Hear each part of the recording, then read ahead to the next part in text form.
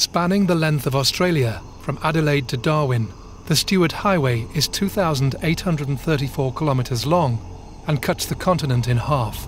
An isolated and often lonely road. It was here, in 2001, that two English backpackers travelling in their VW Combi van met their fate and sparked the biggest manhunt in Northern Territory history.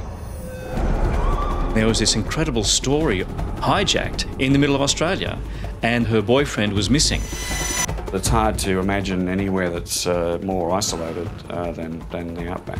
The person involved in this incident is armed and dangerous. I couldn't imagine a more frightening and intimidating experience. That magic combination of the British tourist, the human interest, the murder, the mystery. There was evidence there was a lot of blood there. If I could say one thing to this man, I would ask him to let the police know where Pete is. She's the only one that can actually tell anyone exactly what happened that night. You can't make up DNA profiles. It's either there or it's not there. This is the first time I've been exposed to that type of voracious, shark-feeding frenzy of the media. Everyone had a theory. The question I have is, where is Peter Falconio? We really still don't know what happened. We really still don't know. The incredible story of Peter Falconio and Joanne Lees was a crime that shook Australia.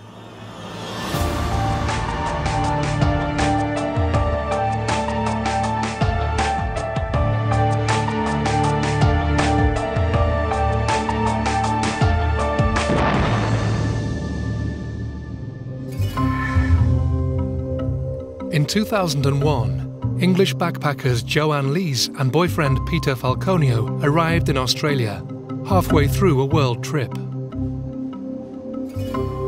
They purchased a Combi van in Sydney and embarked on an adventure through southeast and central Australia. The couple arrived in Alice Springs, the central heart of Australia, on Thursday, the 12th of July. Alice Springs was quite a different place then. We didn't really have a crime problem. It was very much a community policing type of style where it was high engagement with people and a great place to live and work. I really enjoyed it. It's never boring. You know, to me, the world comes to Alice. You don't have to go to the world, you know. Peter Falconio called his parents in the UK on Friday the 13th of July. The young couple were in good spirits and excited about their travels. The next day, Peter and Joanne headed north on the Stewart Highway towards Darwin. Joanne and Peter, as we understand it, left Alice Springs around 4 o'clock in the afternoon to head north. They stopped at a place called Tea Tree on the way to get some petrol. After watching the sunset at Tea Tree Roadhouse, 194 kilometres north of Alice Springs, the couple drove another 100 kilometres towards Darwin, passing Barrow Creek Roadhouse. They continued on a little bit longer and Joanne noticed a few fires by the side of the road, not knowing what these were. Peter wanted to stop and put them out. He thought they were a bit dangerous to keep going. But Joanne, feeling a little bit uncomfortable, she said, "No, Pete, let's keep driving. Let's keep driving." They had been smoking a joint prior to that at Tea Tree, so they might have been a little bit clouded. They may have been, quite sort of dreamy and relaxed and a bit tired, maybe. My first surprise was that they were still driving and had bypassed, well, 1 Tea Tree, 2 Barrow Creek because it had turned dark, and the signs everywhere in those days were just all about staying off the road at night. You couldn't pick a more remote area of Australia, and that time of year very cold too. It's very isolated, very little hope of any type of rescue if you get stuck, unless there is passing traffic, and there's very little of that. Unless you've got a big moon, it's literally just pitch black. You see nothing, only from what your headlights can throw. Peter noticed some headlights behind them in the Combi and expressed some frustration that the person behind them wasn't trying to overtake, irrespective of how much they slowed the Combi down. Eventually, that four-wheel drive pulled out from behind them, travelled along next to them, and the driver indicated that there was a problem with the back of their camper van. To have someone drive up beside you in the middle of the Australian outback in his ute and gesticulate to you would have been a bit alarming to most people. Just after 8 p.m, 11 kilometres past Barrow Creek Roadhouse, the couple pulled their combi van over to the side of the Stewart Highway. The man pulled up behind them as well. Peter got out and Joanne heard a conversation to the effect that there was some sparks coming out of the exhaust pipe. Peter moved back to the front of the combi van, said to Joanne, "Get into the driver's seat and rev the engine for me."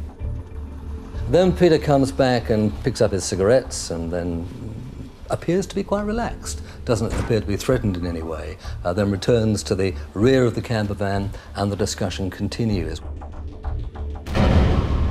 Joanne revved the engine and heard what she thought was the combi van backfiring, as it had done in the past.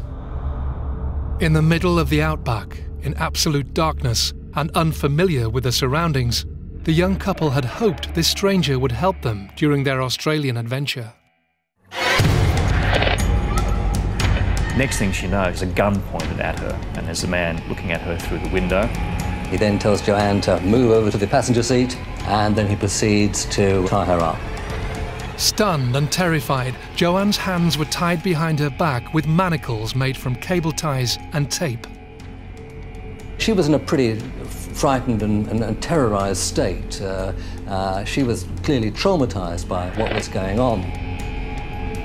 Pushed her out of the van. She didn't know where Pete was. He didn't have the opportunity to restrain her ankles. She was kicking around too much. He pulled her up, made her stand up, and then guided her past the camper van towards his own vehicle. She never saw Peter's body. She never saw a body at all. And then somehow he manhandled her into the back of the four-wheel drive. Screaming and struggling, Joanne Lees lay in the attacker's vehicle, calling desperately for her boyfriend, Peter Falconio.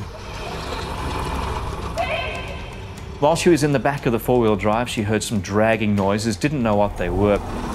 She knew that she was probably going to get killed. She was more worried about what would happen before that happened. Fearful for her life, Joanne Lees made an impulsive and shrewd decision that altered the course of her fate.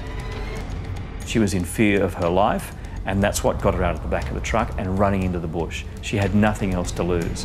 When you're running into the bush there, you barely see, the bushes in front of you until they're kind of upon you.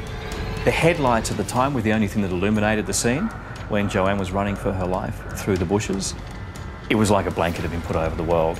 I couldn't imagine a more frightening and intimidating experience, knowing that there's really no one to come to your assistance.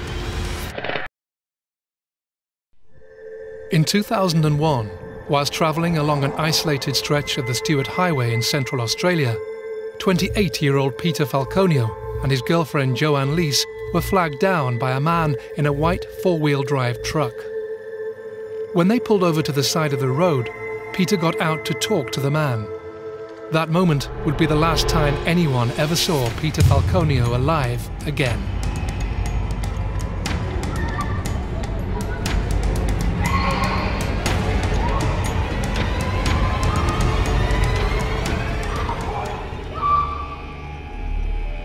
Just after 8:30 p.m, in remote and vast bushland, Joanne Lees crouched beneath a bush hidden in the darkness.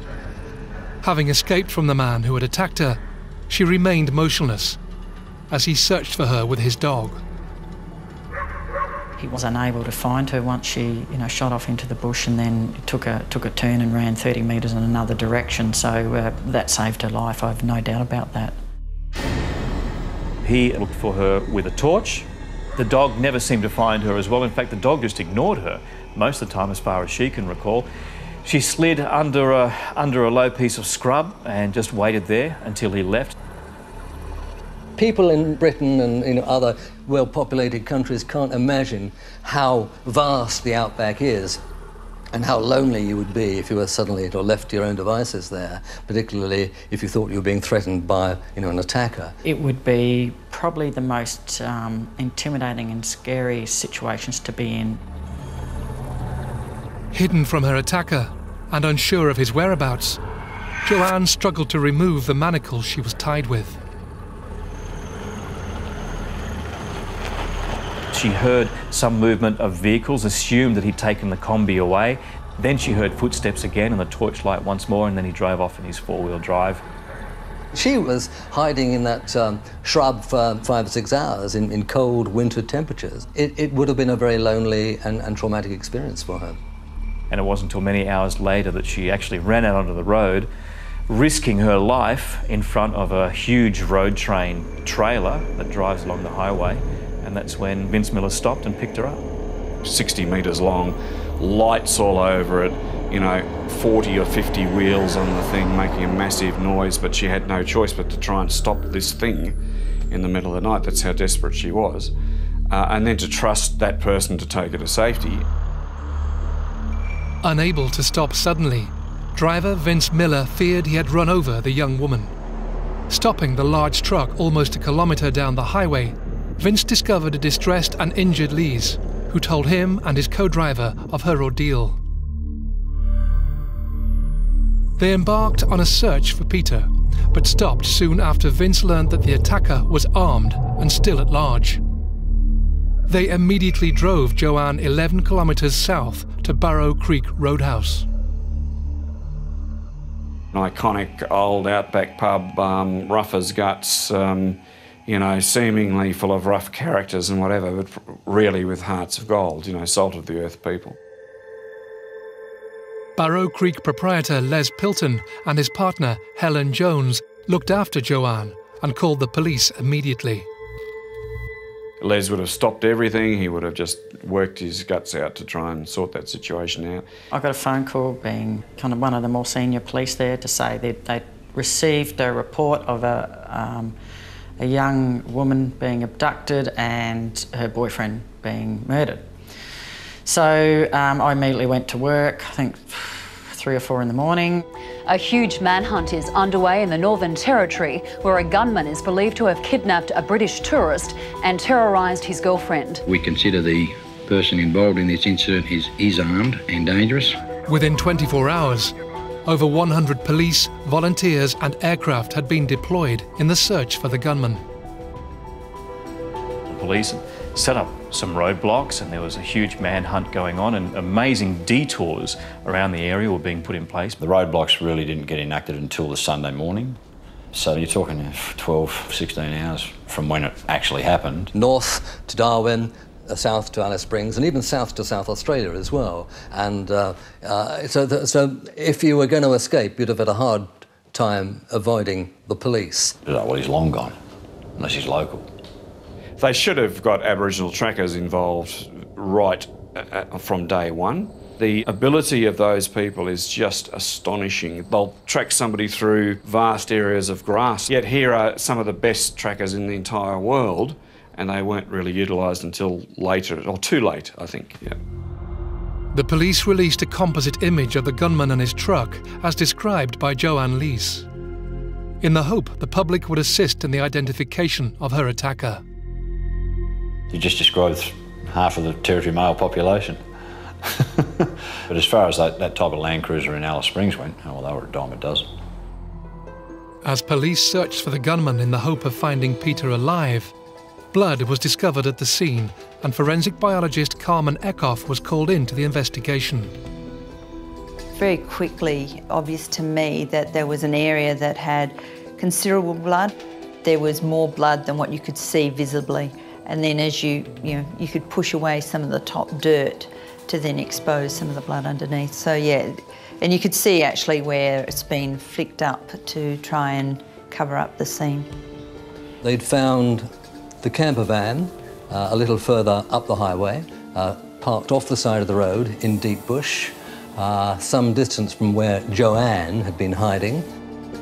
I was asked to examine the combi van. Obviously we were looking for blood. We also took out some other items, took a sample of the steering wheel and the gear shift. And the reason being is whoever drove the car must have had to have held it to get it over the rough terrain.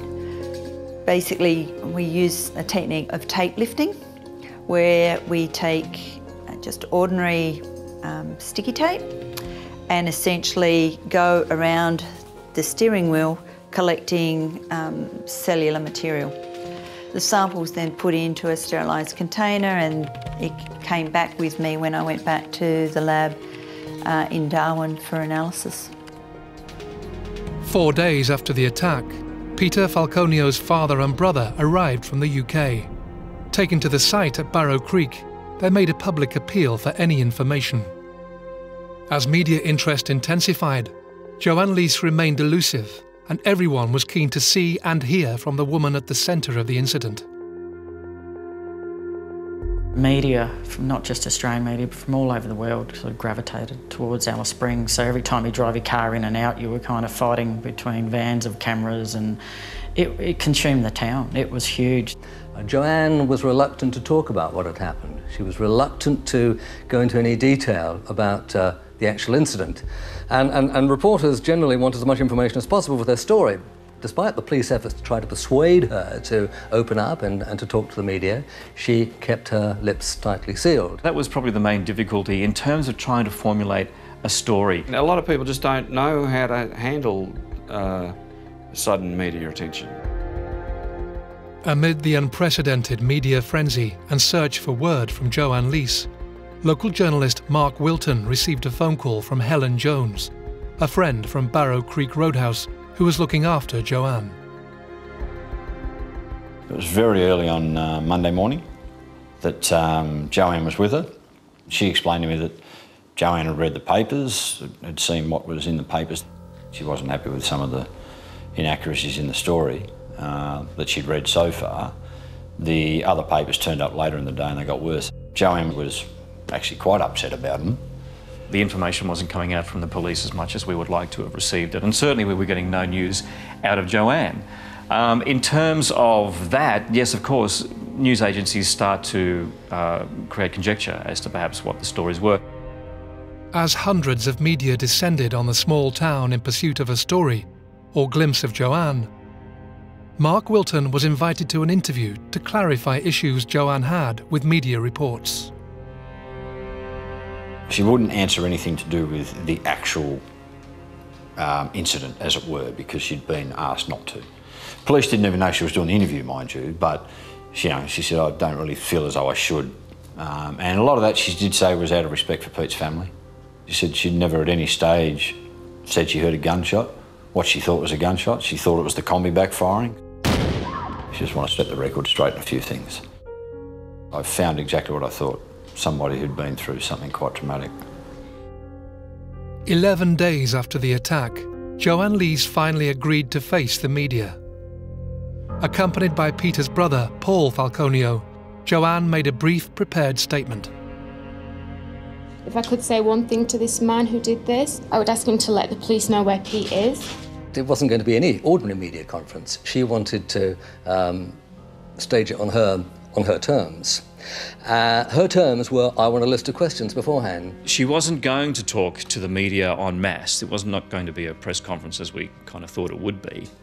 She was given a list of questions by the police and she crossed 10 of them off. I don't want to talk about this, I don't want to talk about this, I don't want to talk about that. Anyone that's spoken to me or has been in contact with me, no one doubts me. And the comments that she made in that press conference kind of stung a little bit because we'd only been in this story for 11 days so far, but she'd already created this rift between, I guess, what the international media and the local media were looking for and what her perspective on it was. It didn't really change anything. It sort of opened up more questions than anything else. Joanne's conduct had become cause for concern and frustration, and public speculation about her inaccuracies in evidence would cause further tension and doubt. There have been suspicions about her story. In an attempt to put the rumours to rest, Territory Police for the first time produced photos of the injuries she received that night. Although there was evidence at the scene, there wasn't a whole lot of it. So there was still too many questions to answer. And of course the police have to discount the people who are so close to the victim to start off with to make sure, to rule them out. But I don't think they necessarily ruled her out entirely as far as the media were concerned. People expect victims to act in a particular way, and when they don't do that, they then create a bit of mistrust around them. So I think that's what happened with Joanne. She knew that there was people who were investigating the matter that just didn't believe her. I knew that the English press were tough, but it wasn't until I received that note back from just one news editor out of the many that I was dealing with that said, "We reckon she did it."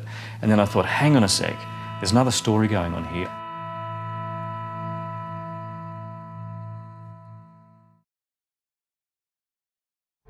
In 2001, Joanne Lees was abducted at gunpoint on a remote stretch of highway in central Australia. She was kidnapped by an unknown assailant and her boyfriend Peter was missing. Joanne managed to escape into bushland, where she hid for hours before flagging down a passing road train that took her to safety. Despite pleas from the police, Joanne remained hidden from the media until she finally faced the cameras. After Joanne's press conference, wild and unsubstantiated accusations circulated, forcing her further into retreat. Northern Territory Police were overwhelmed with the influx of media, whose pursuit for information was unrelenting. When news of CCTV footage surfaced, there'd been a rumour, a suggestion, that the gunman or the attacker had been caught on CCTV footage at an Alice Springs service station. But no CCTV footage had emerged. I think it was 19 days, I think, roughly after the incident, when we knew about the video. Where had that footage gone to? Why had the police not used it to find the attacker and publish those pictures on the TV and the internet and the newspaper? The story was that they sent it away to get enhanced. You've got to realise that this footage at the time had what they believed was the truck that he was driving, and they didn't even put that out. It was critical that we tried to get the registration number of the vehicle. And we tried everything, the most sophisticated technology to be able to do that. You could have identified the car off the CCTV.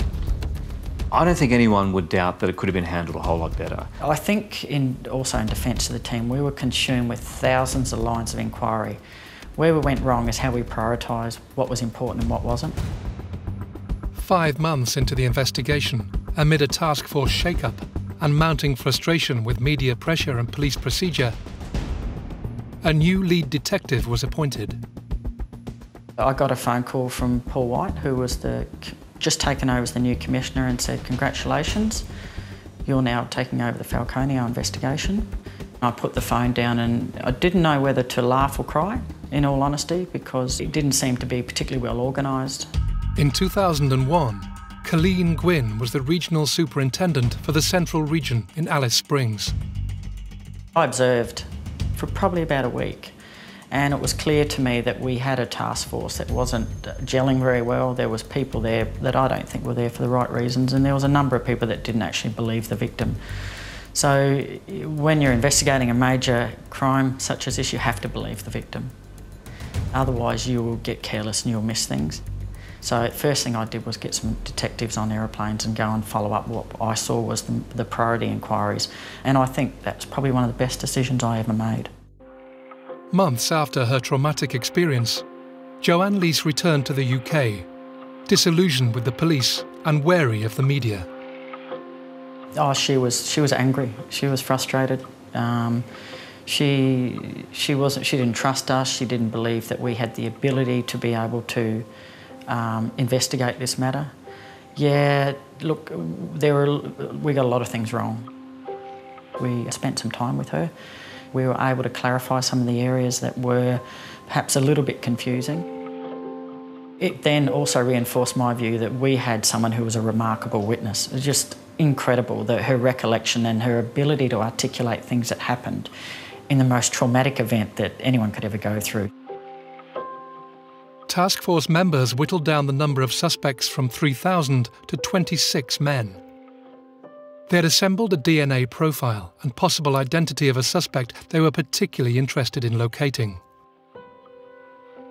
We had a DNA profile from an unknown male, and that residual was very similar to the DNA profile that we found on the back of the T-shirt that belonged to Joanne. With the discovery of a DNA profile, the task force were hopeful to compare results with national and international databases. Disappointingly, there was no match. That was a beautiful profile, We got a full DNA picture from it. That unknown profile that we found on the T-shirt is also present on the gear stick and on the steering wheel, which just gives a bit more weight to the police saying, well, if they find this person, then they know they can ask the questions and interrogate them to say, well, you know, we also know that you were in the vehicle. How come your DNA's in the vehicle? Carmen Eckhoff was our forensic expert here and did an outstanding job. I think Carmen was such a critical part of our case. The forensic area was critical. So they were there side by side with us for a lot of time during the preparation of our case. Forensics meticulously tested the manacles with which the attacker had tied Joanne's wrists. The manacles were a homemade attempt of making handcuffs, made with cable ties and black tape. Even though she was handcuffed at the back, she managed to skimmy out of them, and everybody was very disbelieving of it. But she was able to do it because they'd put that extra link in the manacle. There was a lot of strawberry lip gloss on the manacles, which Joanne had with her and was using to try and grease up to try and get out of it. It sort of masks any fingerprints that you may have found on the manacles when he tightened them. We had to find ways of getting tape to lift without damaging any DNA that could be underneath. Mostly it was Joanne's DNA on the outer surfaces, but further underneath the tape we did find traces of DNA from an unknown person. With the discovery of DNA in the manacles, the forensics team sought out the expertise of Dr. Jonathan Whittaker, an English DNA scientist who specialised in low copy number, a sensitive DNA profiling technique that amplifies the levels of DNA from small amounts of starting material. I actually sent him the results I'd received when we attempted it in our lab, and asked him if, you know, he would think that that was good enough quality to report on. And it was decided that I should take the centre loop manacle that we hadn't actually examined at all, and I was to take that over to Jonathan and his team for him to do the low copy number.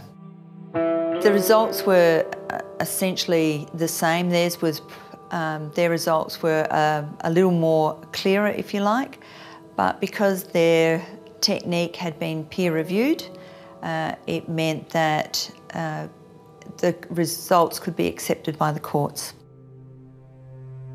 The DNA evidence was pivotal, and police were keen to find one suspect from early in the investigation and verify his DNA.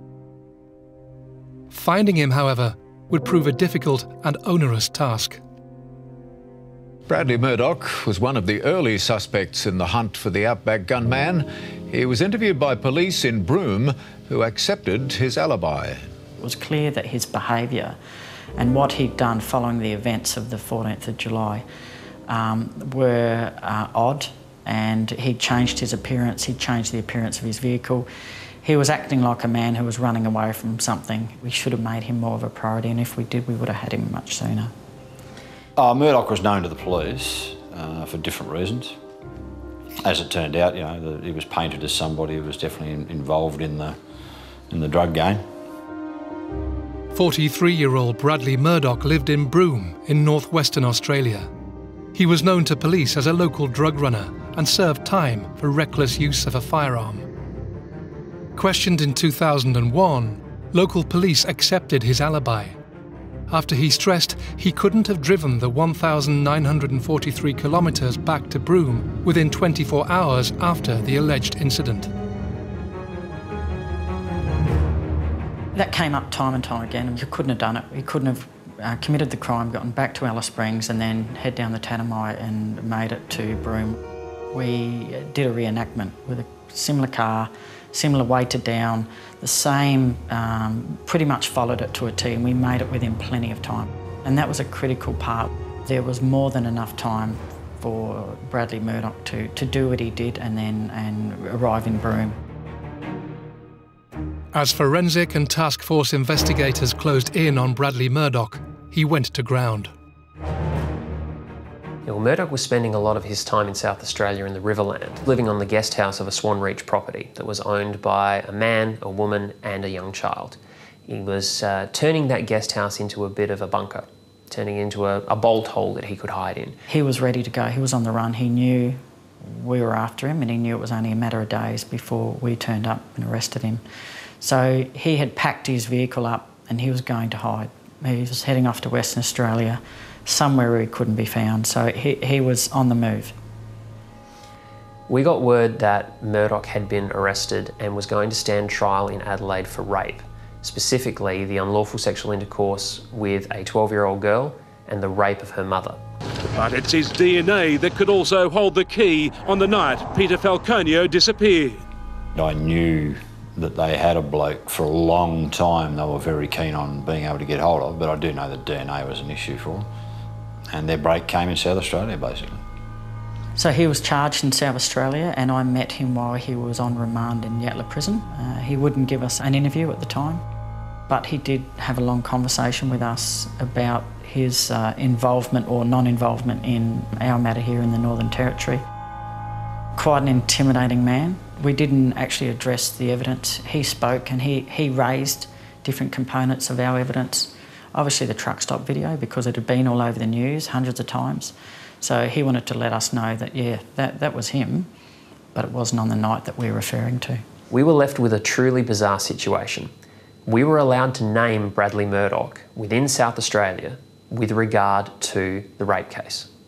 We were not allowed to link him to being a suspect to the Falconio case, because as the defence had said from the very start, their case was that this matter had been created, fabricated, that their client was being framed purely to get his DNA onto the public record so that it could be used in the Falconio case. There was no doubt in my mind that he was panicking underneath his kind of tough exterior where he was trying to intimidate me. Inside, I imagine that there was absolute panic. After little physical evidence was found to support the rape and abduction charges, Bradley Murdoch was acquitted after the jury's verdict was not unanimous. The judge turned to Murdoch in the dock of the court, said, "Mr. Murdoch, you're free to go." As the sheriff's officer opened the door to the dock, the Northern Territory Police that had been perched for 2 weeks flooded into the dock, trying to push the sheriff's officer away to grab Murdoch. We had to be in a position to execute an arrest warrant and get him up to the Territory, which we did the day that he was acquitted in South Australia. We were there and took him into custody. Grabbed him by the top of the head and shoved him, basically folded him, because he's such a tall man, into the back of this car while the media's filming it. The Territory coppers watched the car go off and say, "See you in Darwin." After dramatic scenes inside the Adelaide courthouse, Bradley Murdoch was arrested and transported to Darwin to face charges over the murder of Peter Falconio.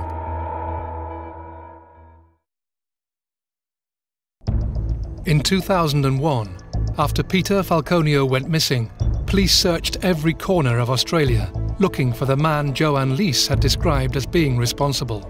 After 2 years, police believed they had their man. 43-year-old Bradley Murdoch, a known drug runner, was arrested in South Australia and extradited to Darwin to face charges for the murder of Peter Falconio. But he was a large man. He was known colloquially as Big Brad amongst his contemporaries and colleagues. So he was very imposing. Circumstantially, it read very, very badly for Murdoch. We had a great legal team. We had a great case, and we knew that, and we'd done our homework, and we knew we were presenting a matter that would be committed to trial, absolutely. Yesterday, Territory Police matched Murdoch's DNA with blood found on the T-shirt of Peter Falconio's girlfriend, Joanne Leese. In May 2004, 2 years and 9 months after the attack, Joanne Leese arrived back in Australia to face Bradley Murdoch at the committal hearing. If there was any anxiety, it was probably around Joanne's welfare. She was back in the Northern Territory. It's a place that doesn't have a lot of great memories for her. Joanne was arriving in a police squad car unmarked, driving at breakneck speed. So that didn't do her any favours whatsoever. Had she just come to the court, walked along the pavement in a normal manner, then everything would have been fine. She might have got a lot of attention, but certainly it wouldn't have attracted the negative publicity that she got as a result of the car. There was issues with the transportation of Joanne to and from the court and her safety and the attention and the perception that still she wasn't a credible witness. The committal was pretty brutal for her. I mean, the journos were pretty cruel. During the committal hearing, startling evidence emerged about an affair Joanne had in Sydney in 2001. Her reliability as a witness, police procedure and contaminated DNA evidence were all called into question. Despite the salacious revelations, after 5 weeks of hearings, Bradley Murdoch was ordered to stand trial. We had to then get our case together. The work really started, and it was like our second phase. We got our man, now let's get him convicted. On the 17th of October 2005, the criminal trial began. Peter Falconio's family returned to Australia, and Joanne Lees possessed a confidence not publicly seen before. When the court case came around, she was very much more professional in her presentation. She even strode up the front steps of the courthouse, acknowledged the media. Bradley John Murdoch maintained his innocence and entered a plea of not guilty. His legal team were confident leading into the trial. When Bradley Murdoch appeared in court, he looked like a man who was pretty confident about being found not guilty. I do know that he intimidated a lot of the witnesses just with his mere presence. There was something like 80 witnesses called, more than 200 pieces of evidence. A surprise witness for the prosecution was James Heppy, a former associate, friend and housemate of Murdoch's. His evidence would prove controversial and elicit a vicious exchange between both men in court. He was a man that had a disgruntled relationship with Bradley John Murdoch, no doubt about that, and the jury were directed to take his evidence. He was trying to negotiate his way out of a long prison sentence. He said to the police, if you look after me, then I will help you convict Bradley Murdoch. My problem with Heppy is that it's tainted evidence no matter what you do with Heppy. It's, you know, he's a former partner of Murdoch's.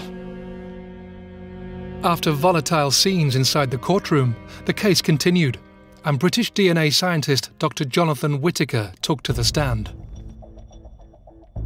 The DNA evidence was certainly very well prepared, presented in court, and even the 3 judges made the comment that the DNA evidence is watertight and that Murdoch's team would not be able to have that DNA thrown out.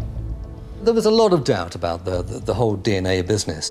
There was a lot of doubt about the so-called low copy number DNA and whether or not it could be expanded and could be used as a match against Murdoch's DNA.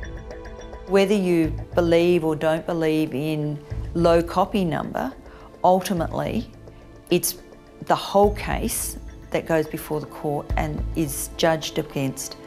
I'm a firm believer that you can't make up DNA profiles. It's either there or it's not there. Murdoch's defence lawyer, Grant Algie, questioned the contamination of DNA in the manacles, claiming poor police procedure and tampering of evidence. I think our biggest issue with DNA is contamination. I was asked to retest the homemade manacles, and I think it came out in court that my director at the time, Dr. Peter Thatcher, had his DNA turn up. The testing is so sensitive, it's really difficult to say exactly how it got there. I can't answer that, but I'm expected in court to then give an answer. So I was against retesting, but I was forced to do it. The DNA evidence and the eyewitness evidence of Joanne are the only 2 things that,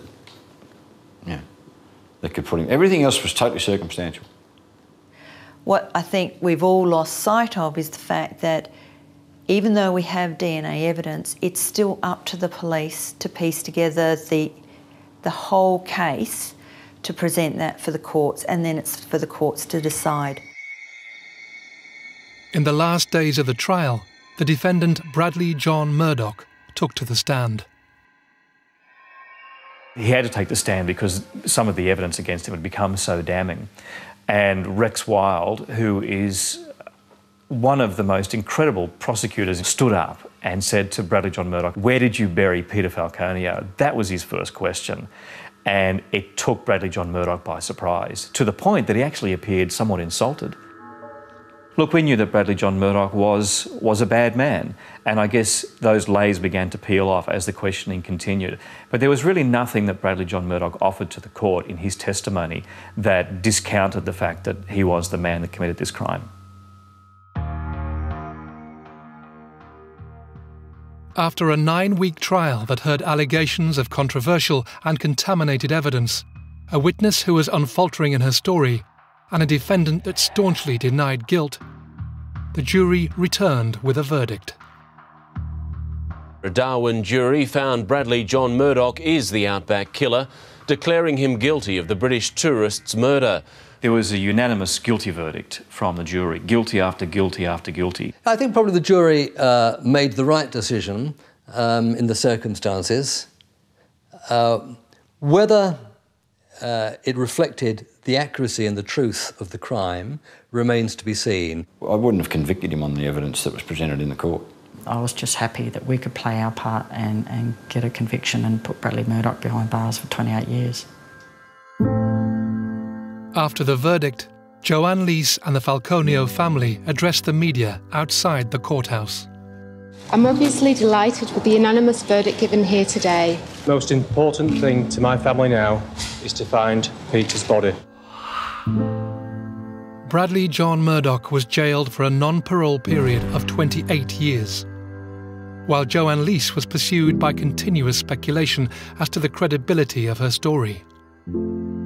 A story that has reportedly earned her over $500,000. Murdoch unsuccessfully appealed his conviction and is currently serving a life sentence in Darwin's Berrima jail. He maintains his innocence as public speculation continues about the incident and the whereabouts of Peter Falconio. I've always felt that there is another chapter to be written in this story. What really happened to Peter Falconio? What was the motive? Who killed him? Was it really Bradley Murdoch? This is the case in Australia that never ends, and I don't think there will be any conclusion until perhaps the remains of Peter Falconio are found or someone with more information about the case comes forward. It's just a pity that someone lost their life here, and I guess with Joanne, you know, she lives with this every day. And the Falconios are still without their son, who they don't know where he is. So you have to remember about the people that are part of this, and that's not us, but it's them. You know, until that body is found, we will not know one way or the other categorically what happened to Peter Falconio.